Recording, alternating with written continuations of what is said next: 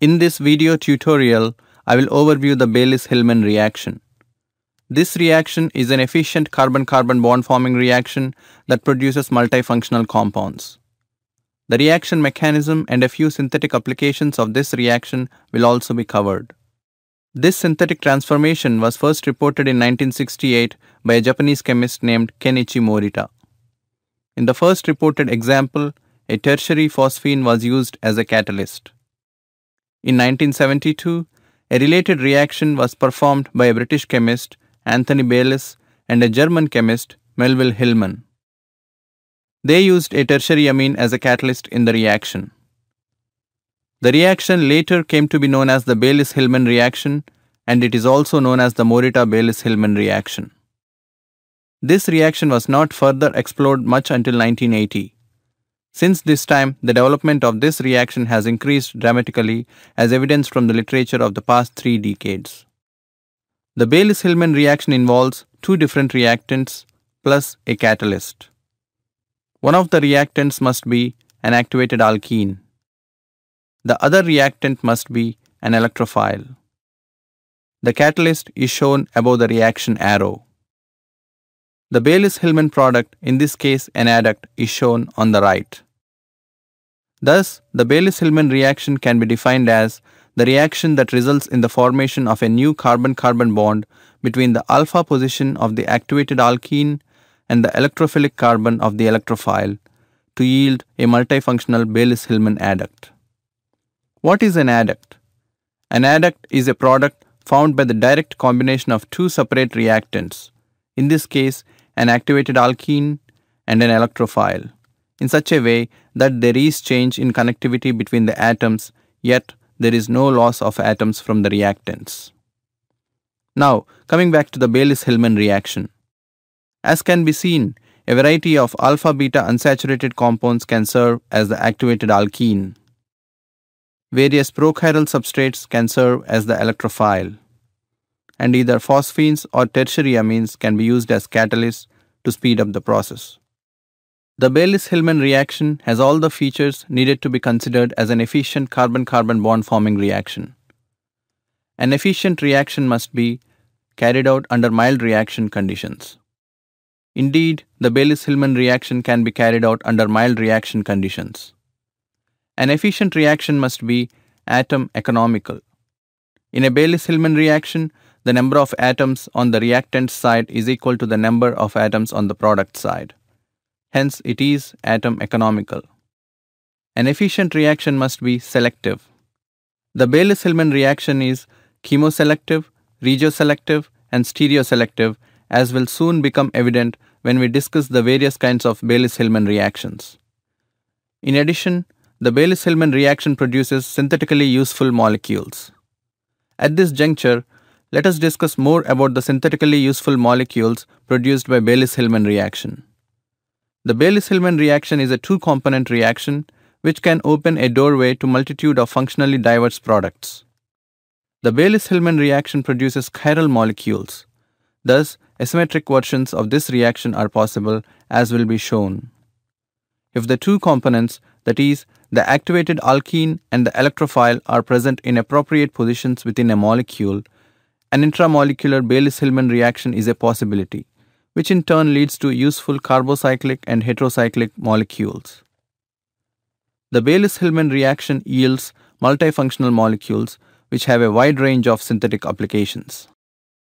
The Baylis-Hillman reaction is a 2-component reaction, so by using different activated alkenes and electrophiles, a multitude of functionally diverse products like esters, nitriles, ketones, phosphonates, sulfonates, sulfones, aldehydes, and allynic compounds can be generated. The Baylis-Hillman reaction yields chiral molecules, hence the asymmetric Baylis-Hillman reaction stereoselectively generates various chiral products. Before going into the aspects of asymmetric Baylis-Hillman reaction, let's briefly review some aspects of asymmetric synthesis. Asymmetric synthesis is also known as enantioselective synthesis. In asymmetric synthesis, a substrate with a prochiral center is converted to a product with a chiral center. For example, the shown asymmetric hydrogenation reaction selectively results in one of two different chiral molecules which are mirror images of each other from the same achiral substrate in the presence of a chiral catalyst. Now let's examine a few of many asymmetric Baylis-Hillman reactions that have been reported in the literature. In the first example of asymmetric Baylis-Hillman reaction, a chiral alkene and a chiral electrophile, all in the presence of an organocatalyst, yielded product with high diastereoselectivity. Second one is the asymmetric Baylis-Hillman reaction involving a chiral electrophile yielding a product with high diastereoselectivity. In the next reaction, an alkyne was first activated by a copper reagent, which upon reacting with chiral electrophile results in a single diastereomer. Third one is the asymmetric Baylis-Hillman reaction involving a chiral catalyst yielding a product with moderate enantiomer selectivity. As mentioned earlier, an intramolecular Baylis-Hillman reaction produces various synthetically useful carbocycles and heterocycles. The first example shows an intramolecular Baylis-Hillman reaction producing a 6-membered carbocycle in 85% yield. The second example shows an intramolecular Baylis-Hillman reaction producing a 5-membered heterocycle in 62% yield. The Baylis-Hillman adduct is a multifunctional compound. Such multifunctional products have found use as key intermediates in various syntheses.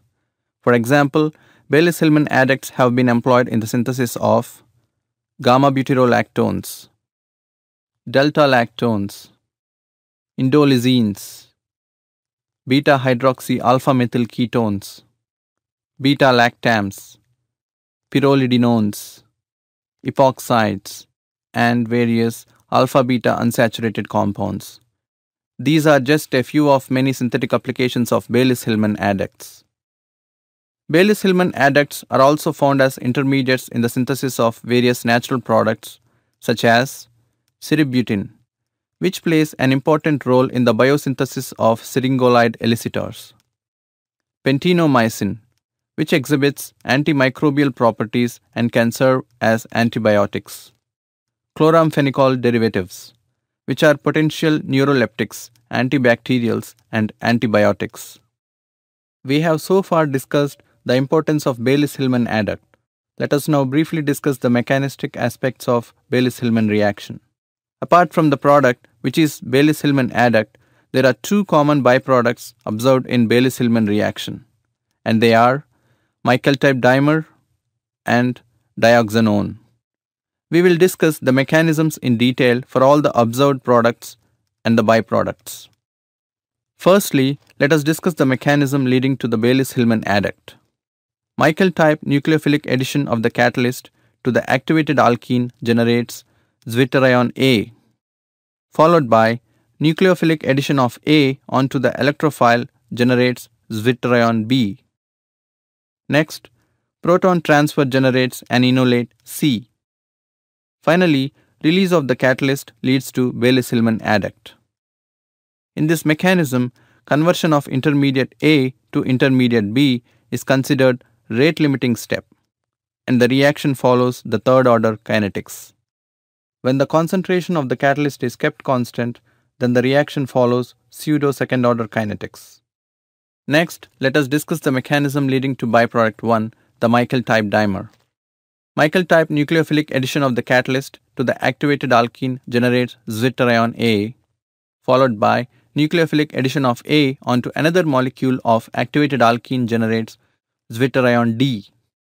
Next, proton transfer generates a zwitterion containing an enol and an enolate. Finally, release of the catalyst and tautomerization of enol generates Michael-type dimer. Now, coming to the mechanism leading to the byproduct 2, that is the dioxanone. Michael-type nucleophilic addition provides zwitterionic enolate A.